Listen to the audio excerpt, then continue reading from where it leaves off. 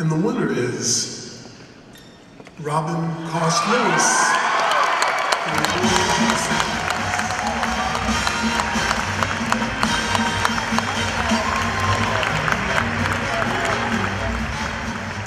I was totally chilling at my table with my buds.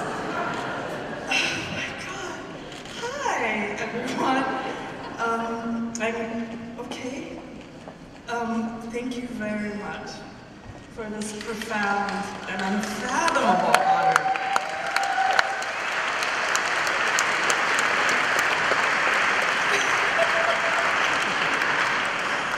Thank you to the National Book Foundation, and most especially to the judges, wherever you are in the room, for your generous attention.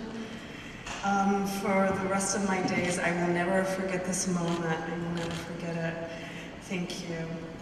I prepared a little thing to say because I'm really type A, and trust me, you don't want me to ad-lib at the mic. I can't do what Neil just did. There's no way. So I want to talk a little bit about the longest epic in the world, called the Mahabharata.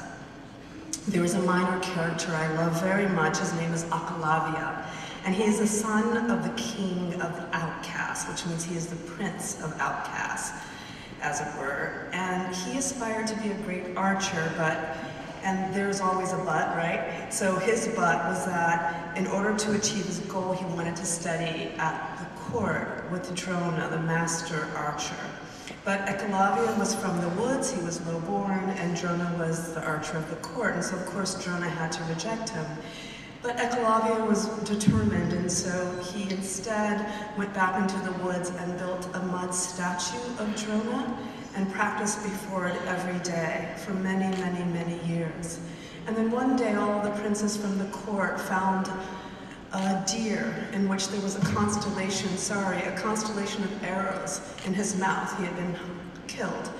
And they could not imagine what magic had taken place to kill this deer, because no one, only a god, could perform that kind of archery.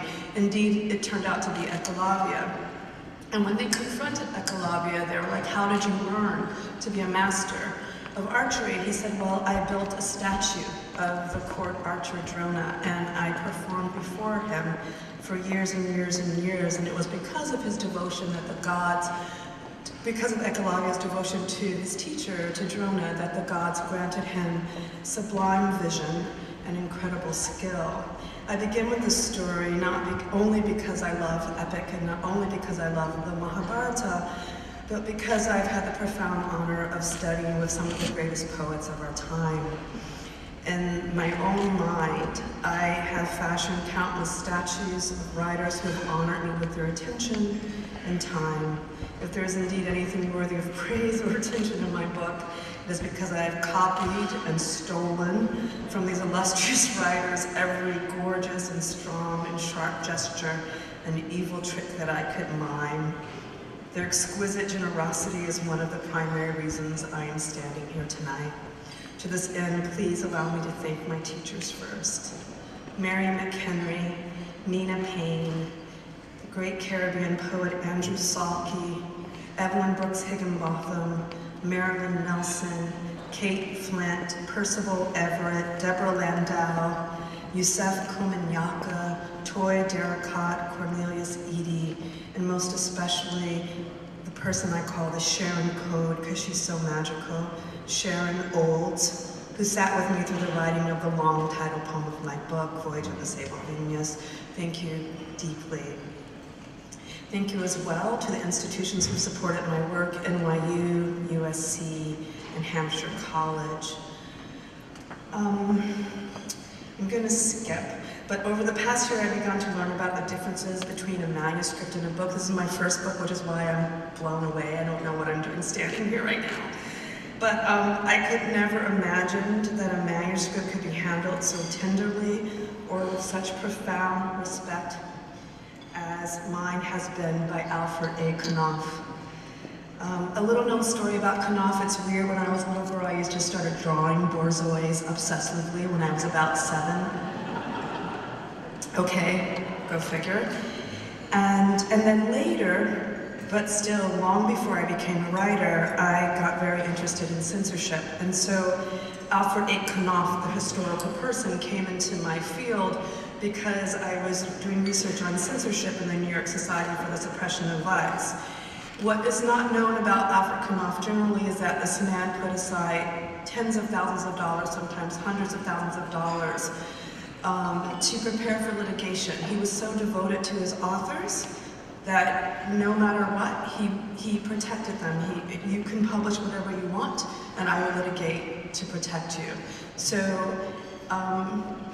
he went on to practice his literary activism in terms of African American literature. He was the first person to publish Langston Hughes, Nella Larson. He went on to publish Zora Neale Hurston, and of course, my national treasures, Toni Morrison, Maya Angelou, Tracy K. Smith, Kevin A. Young. So it's a profound honor for me that my maiden launch is with this house for a long historical arch.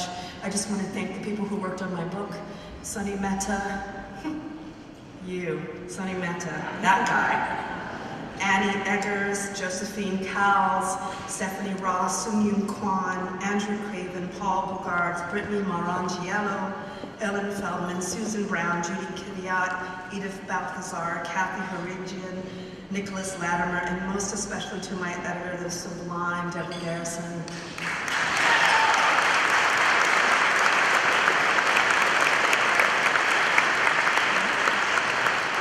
Thank you for approaching my work and me, Deb, with such meticulous and tender and profound respect.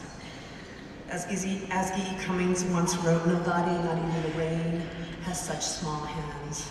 Thank you.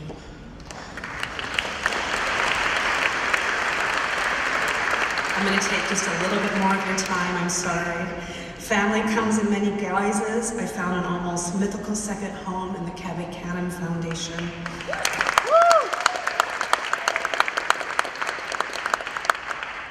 Thank you for your contribution, Cabot Cannon, and for allowing me to take part in what is surely one of the richest moments in American poetry. I'm a child of the 60s and 70s, and hence I remember that terrific line, I don't remember what movie, where Billy D. Williams says, and it's like blue for whatever, to Diana Ross, he says, she is a friend of my mind.